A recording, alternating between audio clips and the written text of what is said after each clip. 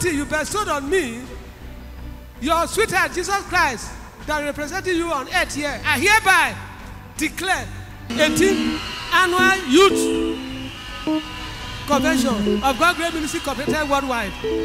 Open. Amen. In the name of God the Father. Amen. In the name of God the Son. Amen. In the name of God the Holy Spirit. Amen. In Jesus' name. Amen. In Jesus' name. Amen. In the mighty name of Jesus. Amen. So, what can we do to go to that place? First,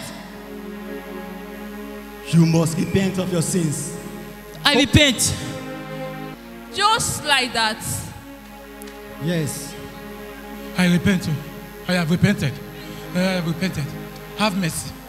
I have repented. Your Highness, I repent. What about you? I am a household. I have accepted the Lord Almighty. I accept you, Jesus. Praise the Lord. Hallelujah. Last year when I came for convention, 2019. Which is greater glory. Greater glory. The bishop of the world prayed. He said, tell God your pain. He said, and God will give it to you. You will go from glory to a greater glory. So immediately after the convention, I left. 3 good years, no picking, no. 3 years. But she has been married. I mean, I'm very, very Look fine. at her now.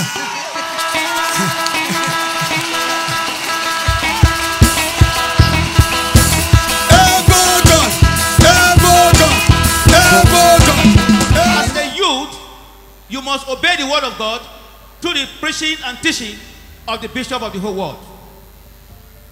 You must be committed in the Lord's vineyard and the service of God.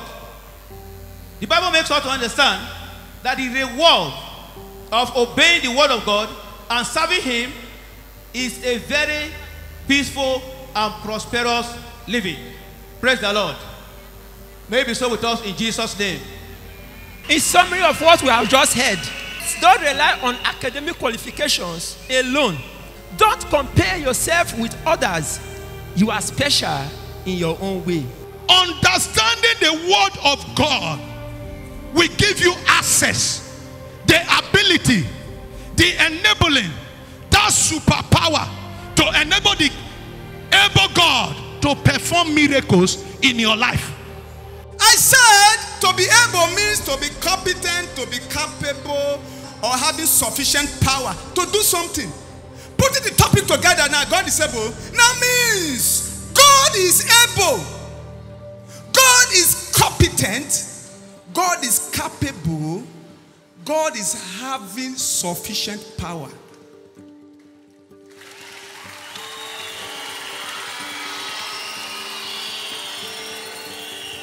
Now, if you look at the topic, God is able. You will see, if you look at it very well, you will see, look at the topic. You will see that nothing is mentioned. No particular thing is mentioned, attached to the topic as what God is able to do. Why? You only say God is able. Why? Why we did not mention anything attached to it that God is able? The reason is because whatever you mention, God is able. That is the reason.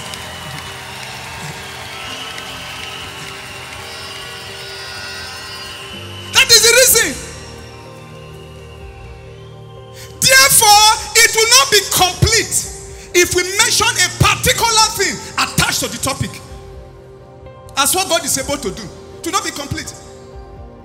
Because whatever you mention, God is what? He's able. Healing, He's able. Divine health, He's able. Prosperity, He's able. Good marriage, He's able. Children, He's able. Good job, He's able. Promotion, He's able. Protection, He's able. Peace of mind, he is able. Success in your life, he is able. Forgiveness, he is able. Holy life, he is able. Eternal life, he is able. What you ask, he is able. Even what you did not ask, he is able. What you forget to ask, he is able. Even what has not been created, he is able. God will give you a miracle that will make your enemy to change their mind. They will say your God is able. In your school, your God is able. In your marriage, your God is able. Let me hear your hallelujah like thunder.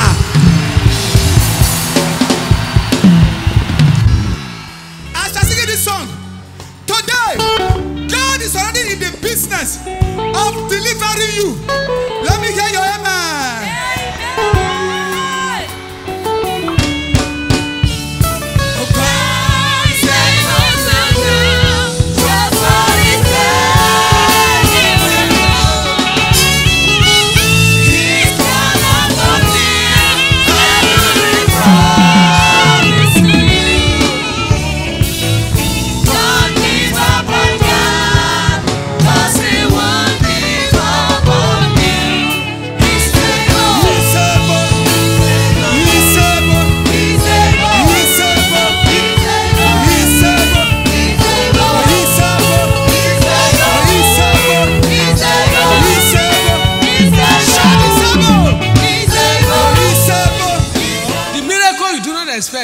May it be your portion. Today, the miracle to visit you. Even when you will get home from this convention, may you see that miracle already bubbling up and down for you. Amen.